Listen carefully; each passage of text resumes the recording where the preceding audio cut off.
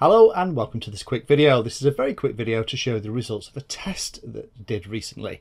Now I was up with 3DXR, those were the guys that helped me fix this S900 and rebuild it, and they do an awful lot with large UAV systems, both fixed wing and multi-rotor, and they had loads and loads of huge multi-rotors in their office, including big Hexcopters.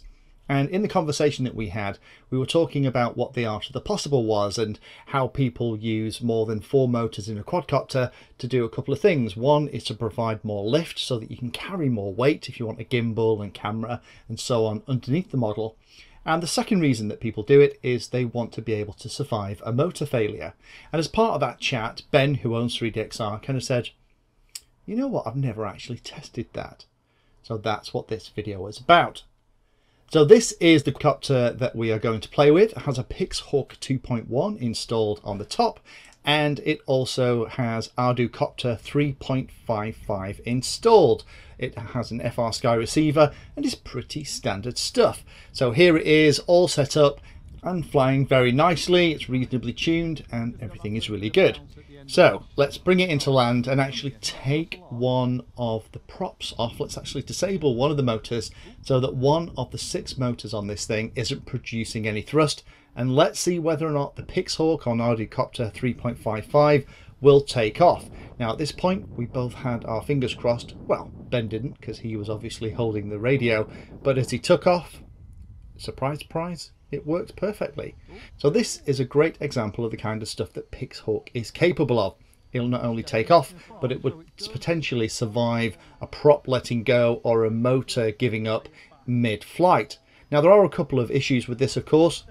If it was heavily loaded and you were really pushing the weight limit in the craft, losing a motor would mean that the rest of the motors would struggle to keep it aloft. And the other thing that we noticed when it got like this was we are having yaw issues, and the way that a quadcopter rotates around its axis or yaws is using the different speed of the motors and the kind of counter rotational forces to move the quadcopter left and right, and with having one of the motors not working, that was a little bit trickier. But it does prove it works, but hopefully there'll be additional improvements in the future. So the idea is that using something like BLHELIS telemetry, for example, or something like that, the Hawk 2.1 would be much quicker and better able to detect which motor had a problem and to compensate much faster. But hopefully this video has shown you that if you have a Hexcopter and you're running it with something like a Hawk 2.1 with Hexcopter 3.55, or probably earlier versions too, if you lose a motor and you haven't got the Model 2 loaded, it'll work absolutely fine. Thank you for taking the time to watch that video, and particularly for watching right to the very end. We try and release a video on Tuesday and Friday, and sometimes we'll release 1 or 2 extra ones in a week as well. All of the videos on the channel are organised into easy to use playlists, so do have a look in there, because if you're interested in a subject, we organise all the videos on that subject so you can find them easily all together in one place.